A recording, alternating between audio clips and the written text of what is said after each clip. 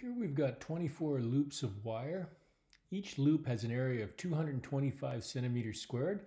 So I've tried to draw kind of a 3D image here of a loop immersed in a magnetic field. So you can imagine on the left, we've got some sort of external bar magnet. Maybe that's the North Pole, and on the right, that's the South Pole. So in this example, the way I've drawn it, my field lines always go from north to south, straight across from left to right. So when the initial plane of that loop is parallel to these field lines, it's not capturing any field lines. And if it's not capturing any field lines, the flux is zero. Now, I appreciate that sometimes these drawings are hard to visualize. So imagine I looked at it exactly head on instead of this kind of 3D sketch. It would look like this. I've got a North Pole and I've got a South Pole. I've got my field lines moving like this to the right. And my loop, I'm looking at it right along this end of it. So this end is completely flat like this. And then it's into the page. The loop is into the page. And there's many, many coils, right?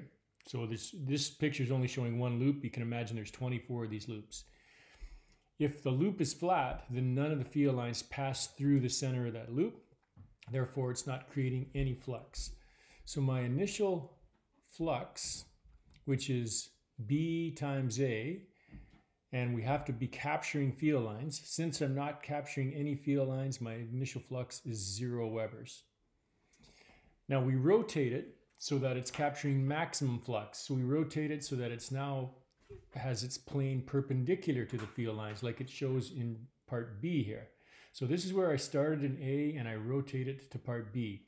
Now I'm capturing all those field lines. So in part B, my diagram simply looks like this. So if I take my eraser, now the loop has switched into this position where it's capturing all the field lines.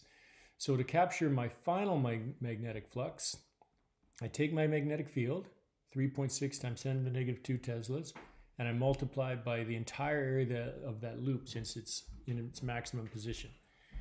So 3.6 times 10 to the negative 2 Teslas.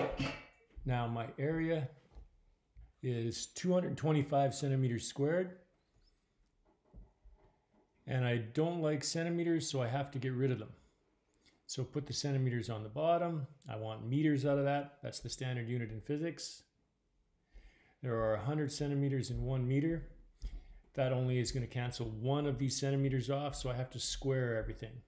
So 225 centimeters squared is not 2.25 meters squared. You have to divide it by 100 squared.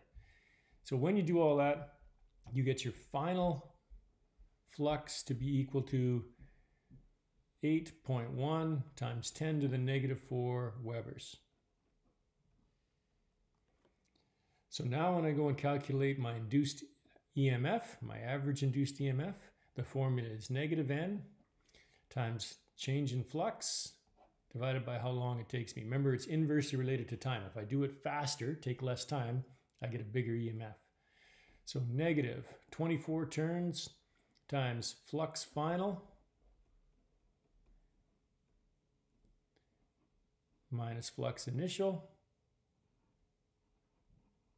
all divided by the time it takes, which is 0.15 seconds, gives me an induced EMF of negative 0.13 volts.